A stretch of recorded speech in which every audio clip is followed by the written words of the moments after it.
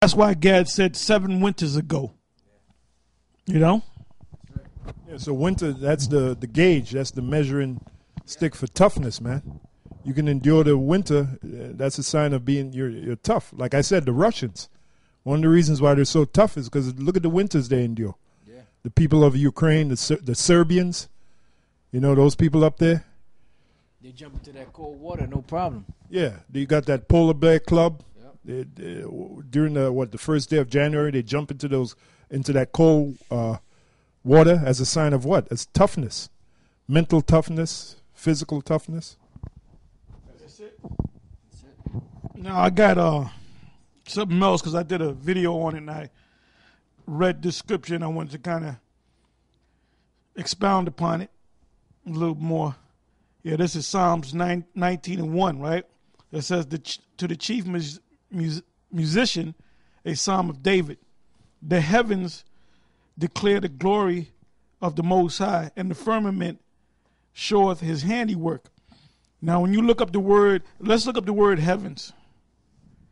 Because this word heavens right here, this word heavens is talking about the inner atmosphere, the outer atmosphere, in the space. Is not talking about the spiritual realm where the Most High dwells. Like Tazariak put his foot in his mouth again on one of them videos. He was getting it in with Shaka, and they were asking where's the Most High, and Shaka said he's up in the galaxy.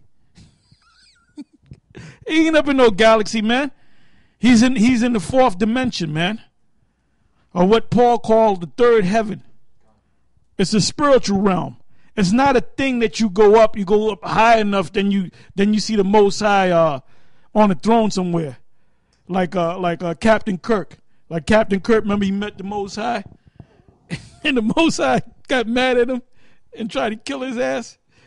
And they made him look like the Most High. He had the beard, the white hair, kind of almost half woolly, half curly and shit. He'll spark. I wanted to see that movie just to see that, man. He done went on the planet, right? And he actually saw the Most High. Ain't this a bitch? You know? But anyway, that's what Tazari, I think.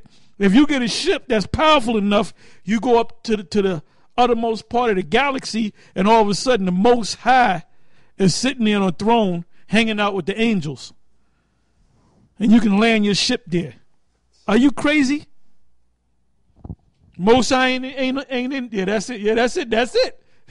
That's it. That's it. And that shows you right there. He had white hair, kind of semi-woolly, you know. That shows you that these devils that write these movies, they know what the Most High looks like, man. Captain Kirk, man, with his no acting ass.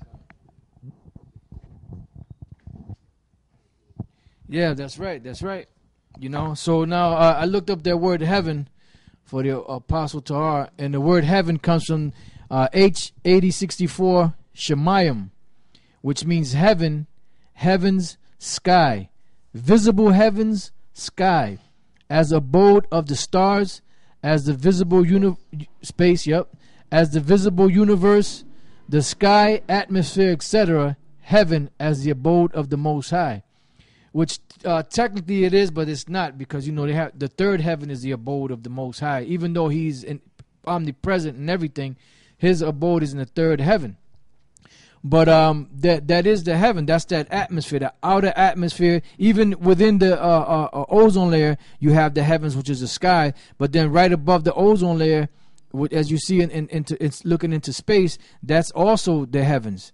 You know, and in that realm there, dwells what you have satellites, and those satellites give off certain signals from the feed horn of the satellite to that satellite out there, and comes back down into Earth, and that's where you see these different images or hear radio stations or whatever the case is across the world.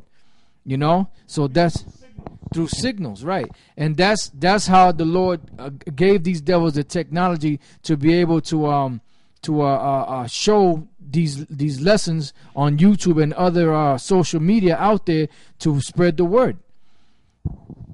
what I'm going to show you is Psalms 19 is talking about the web, which this is nothing more than like this laptop.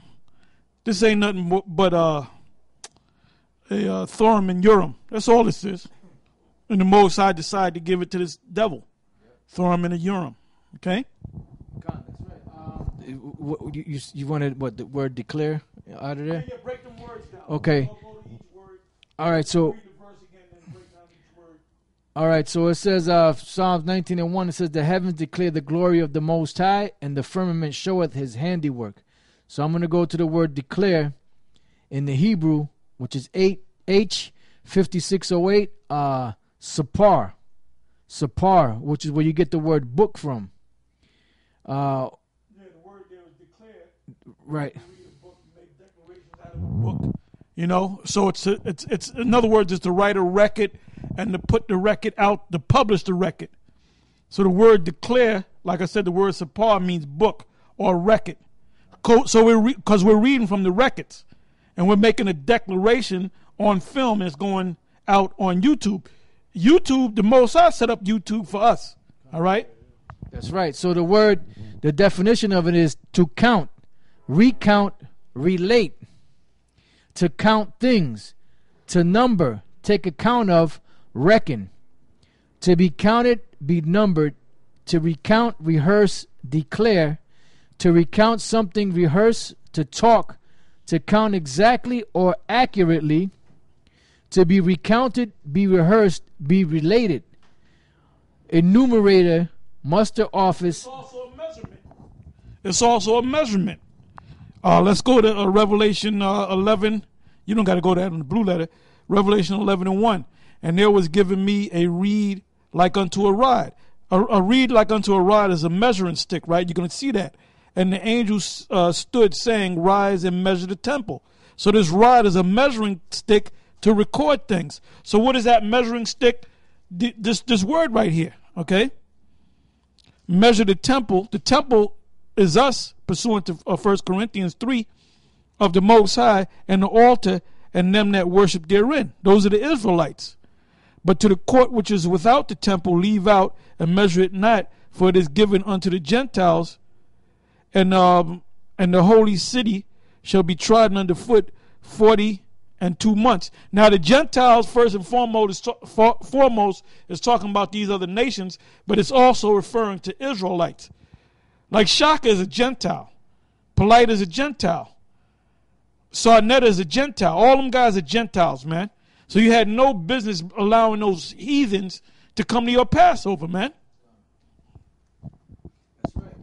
So I got another one to back that one up. This is Micah chapter 6, verse 8 and 9. He hath showed thee, O man, what is good, and what doth the Lord require of thee, but to do justly, and to love mercy, and to walk humbly with thy power. The Lord's voice crieth unto the city, and the man of wisdom shall see thy name. Well, not every man is a man of wisdom. Khan. Oh, that cuts Nate. I guess he's not a man of wisdom because he doesn't see the name of the Heavenly Father nor His Son. He makes fun of it. Rather, he's seen the name, but he makes fun of it. Yeah, it says, "Hear ye the rod, and who hath appointed it?" As Apostle Tar just read in the book of Revelation 11 chapter, that the angel gave him a reed like unto a rod, which is a measuring stick. So the scriptures say, "Hear ye the rod," which means what? That the Bible is that measuring stick that you're supposed to hear. So when the word is going out through these signals and going to YouTube and Daily Motion and all those other different sites, that's the Most High's rod, his correction, which is His word, going out throughout the earth and sealing the elect. Going back to Psalms 19:1, the heavens declare thy glory, the glory of the Most High, and the firmament showeth His handiwork. So now I'm going to look up the word firmament, which is from the Hebrew H7549, rakwayai. It says extended surface, solid, expanse, firmament, expanse, flat as base, support, firmament, a vault of heaven supporting waters above. Considered by Hebrews supported by waters above. because the word Shemayim, that's a compound word. Shah pretty much means pertaining to, and Mayim means water. So you can say is of the waters.